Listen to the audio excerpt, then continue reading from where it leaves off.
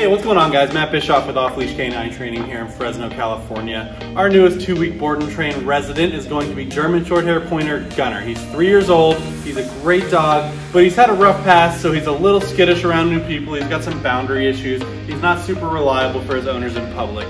Their biggest concern is being able to trust him off-leash around new people. They have a lot of people over to their house all the time, and with his background, they're a little concerned that he may nip at people, he may cross those boundaries and just not thrive in those situations. So they want to work him through some distractions, some socialization, things of that nature, and just get his obedience on point. Overall, really, really good dog. Just needs a little bit of help in some small areas. He's going to be great. Check back with us in 2 short weeks to see his progress. Thanks, guys.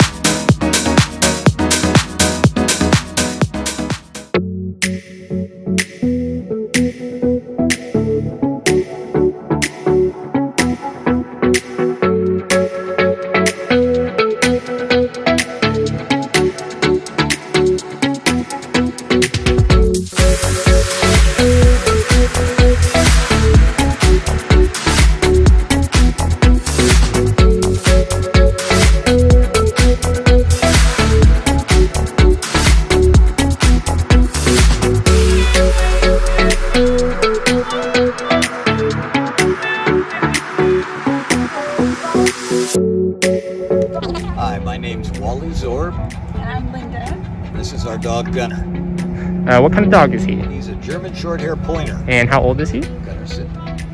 Well, he's a rescue. We think he's about 3. Okay. Why were some of the reasons why you sent him to off-leash?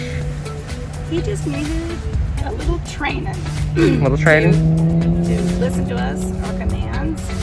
He's such a sweet boy. He just needed the extra little teaching. Definitely. I thought it was important. He's a little anxious, and so we wanted to control him a little better. And then what were some of the things that you liked about, the 2-week board and train program?